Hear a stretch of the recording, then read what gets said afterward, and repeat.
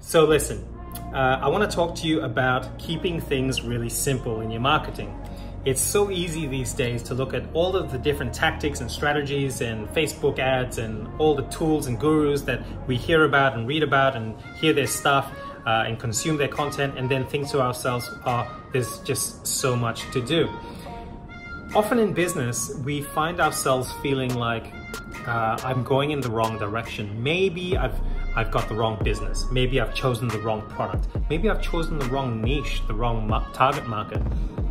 Maybe I'm the wrong person to run a business. Maybe I'm not built for this. I'm not cut out for this. The underwriting fear of this is, what if I'll need to go back and get a job?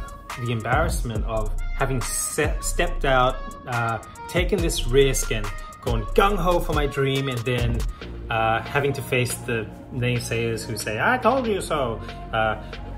Really scary thought, right? And who wants to go back to having a 9-to-5 after you've experienced building something of your own? Today in a digital world, your business model is as important as your marketing model.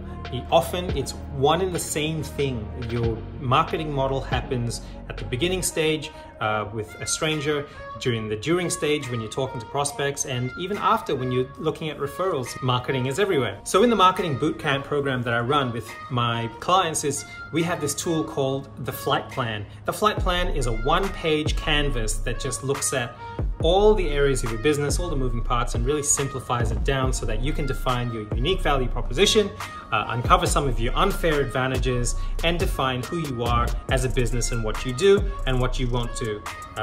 And that really starts to streamline, the direction that you're going, so that you don't try and go in every direction all at once. I'll say it again, so you won't try to go in every direction at once.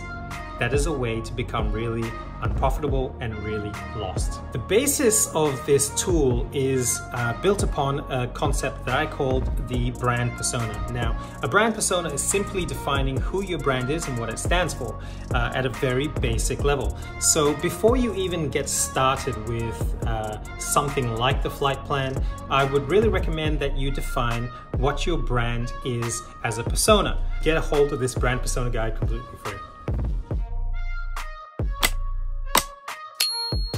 Check you out next time. Bye.